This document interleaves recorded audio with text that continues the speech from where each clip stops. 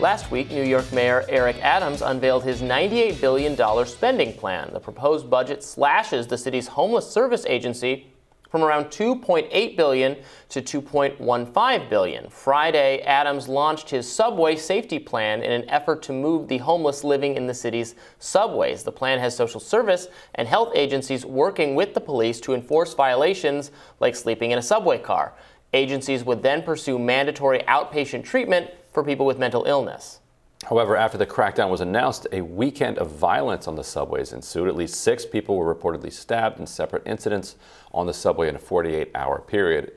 And this year, the NYPD has recorded a 35% uptick in subway stabbings. Transit data released Sunday shows crimes underground are up by more than 100 compared to the same time last year, which presents an issue for the mayor, who has called on workers to return to the city with the promise of safer conditions. Public defender at the Legal Aid Society, Alayemi Alurin, and policy director at the Conservative Partnership Institute, Rachel Bovard, are here with us to discuss. Welcome to you both. Hi, thanks for having me.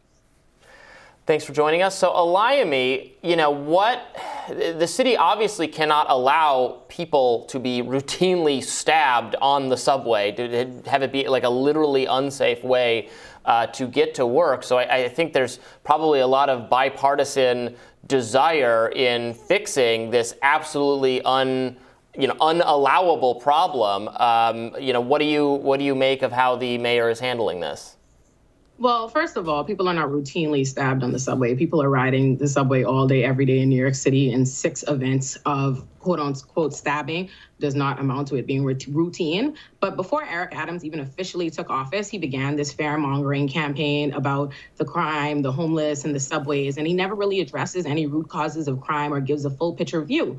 When he describes the subway like this lawless, dangerous place, he always fails to mention that NYPD has 35,000 officers, at least 4,000 of which are already committed to the subways. When he starts using these individual events of crimes in the subway, he never mentions the many police that were present when these incidents occurred, yet the incidents occurred anyway. Is it a coincidence that New York City has a significant homeless problem and some of the highest rent prices across the country, an incredibly difficult to even access housing market with the many guarantor requirements, New York City landlords asking for months of already high rent up front, brokers' fees, low wages, high taxes in the most segregated schools in the country? Is it a coincidence that the vast number of these stabbing events began with people looking and asking for money? Is it a coincidence that New York City has a poverty-related crime when the Department of Homelessness Services budget is $2.8 billion, but NYPD's budget is $10.3 billion? Is it a coincidence that Eric Adams, a former transit cop, has made the subways the subject of all his ire? And I think, is it a coincidence that he proposed a $375 million cut to the homeless services budget, $615 million cut to the education budget, but isn't touching the NYPD's $10.3 billion budget, but wants us to believe that he'll now deploy even more resources for the homeless? So they couldn't solve the homelessness problem before, but now they'll be able to with $615 million less to do it. If we continue to give less and less resources to the poor, we're going to see more and more problems related to the poor. Or is it simply that people like Eric Adams wish to see the homeless less? I think this is an issue. We can't take more and more money from the homeless while recognizing how they ended up homeless. They're homeless because they're poor. These people don't have resources. And if we couldn't address the problem before, how are we going to do it with less money? And so, Mayor Adams' team, his plan would also add extra outreach teams, he's calling them, new drop-in centers, and, quote, increase availability of nearly 500 safe haven and stabilization beds. These are accommodations intended for street homeless New Yorkers that provide more privacy and feature fewer restrictions than congregate shelters. And he said he'll have those out at some point this year. In brief remarks Friday, Department of Social Services Commissioner Gary Jenkins said the safe havens and stabilization spaces were, quote, new beds, but he didn't provide specifics.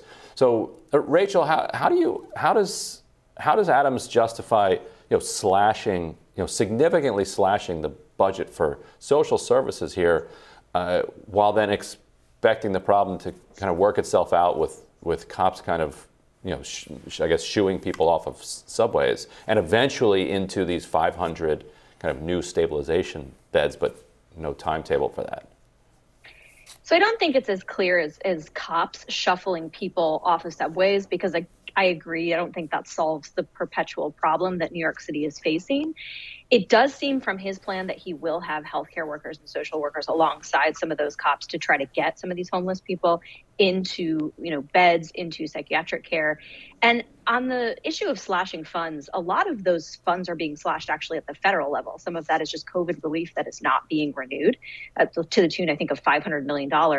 And doesn't reflect, I think, some of the state money that's coming in alongside New York City's money. So Governor Kathy Hochul announced a $30 million statewide effort yesterday to sort of expand psychiatric facilities, some specific to New York, I think 500 additional beds in New York, and an additional effort to recruit psychiatric help throughout the state. Because I think that's a lot of the underlying cause for at least some of the homelessness, right? When you look at the supportive housing effort, which I think is actually a good effort, right, which seeks to actually take people off the streets, treat them, and get them into permanent housing, a lot of the supportive housing isn't set up to deal with the very mentally ill, and that requires actual psychiatric care. And so to focus on that, I think at least removes some of the people who need help the most from the streets, and then you can begin to address the rest of it. Yeah, I mean, look, 2.8 billion versus 2.15, what are the billions of dollars? They can't, that's baffling to me that the government is so incompetent that they can't fix this problem with whatever comes after $1 billion. And I mean, to your point, Alimi, to the armies of police officers that they already have, and they can't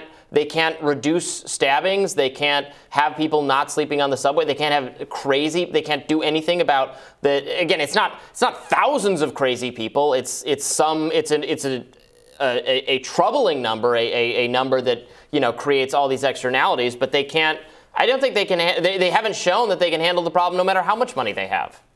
Right. And I think we also have to talk about what the shelters are actually like. The shelters are not this safe haven from issues, or people that are homeless go there and they are devoid of crime or issues. Actually, the shelters themselves tend to be at max capacity or overcrowded, and the people there are not being subjected to great care. Additionally, 500 beds is not going to solve 500 additional beds at some point in the year in the homeless shelters is not going to solve the problem now, and it doesn't address what they're doing with the people that they're cracking down on and arresting now.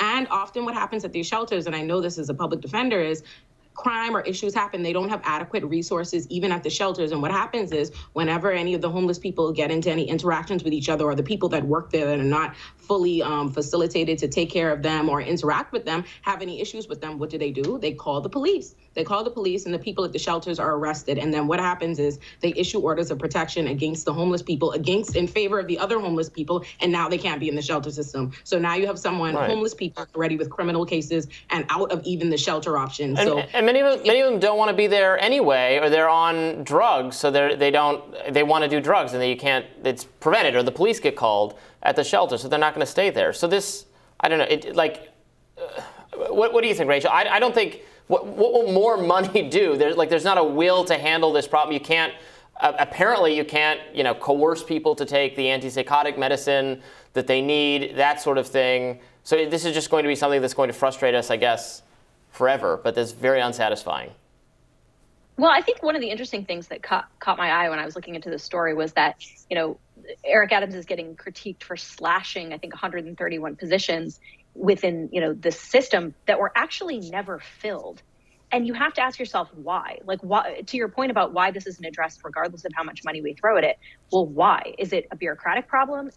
What are the layers here that are not being implemented effectively? Why were those positions never filled? Where's the audit of the system about why this isn't effective in the first place? And so I think that's a question that has to be asked, because there's obviously many factors that go into this, right? It's not just getting people off the streets. It's treating them so they don't return. It's, for the most mentally ill, it is actually getting them access to psychiatric care as opposed to just sort of public housing. And so all of that, I think, has to be assessed before we just sort of fling money at a problem and say, oh, it's going to go away now. Right. And psychiatric care, of course, is necessary. But if you go back to what Alimi was saying about the cost of rent and the need for several months up front, the need for a broker's fee, it's practically impossible for anybody to get an apartment, even if you have a full-time job and you have all of your mental faculties together. And so, Alimi, if all of a sudden Eric Adams called you up and said, I saw you on Rising, you clearly have your finger on the pulse of what this problem is, what do I need to do? How do How do I begin to turn this around? What would you tell them?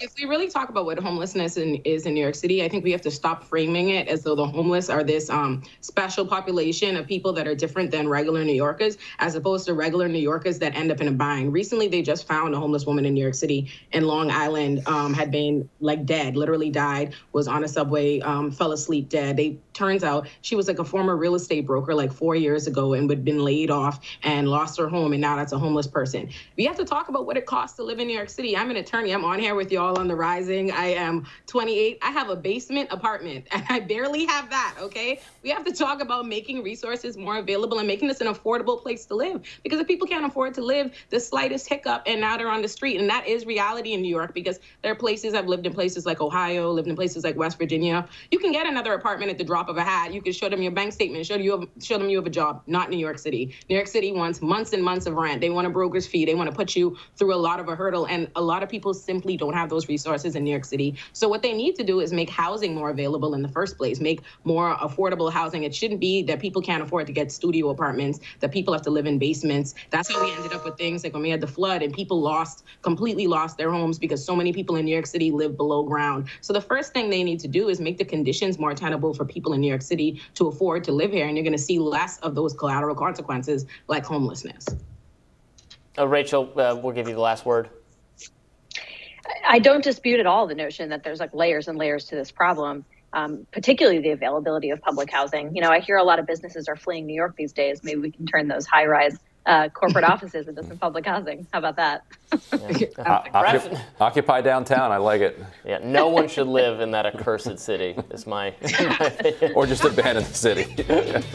New York was a mistake. Alimi, Rachel, thank you so much for joining us.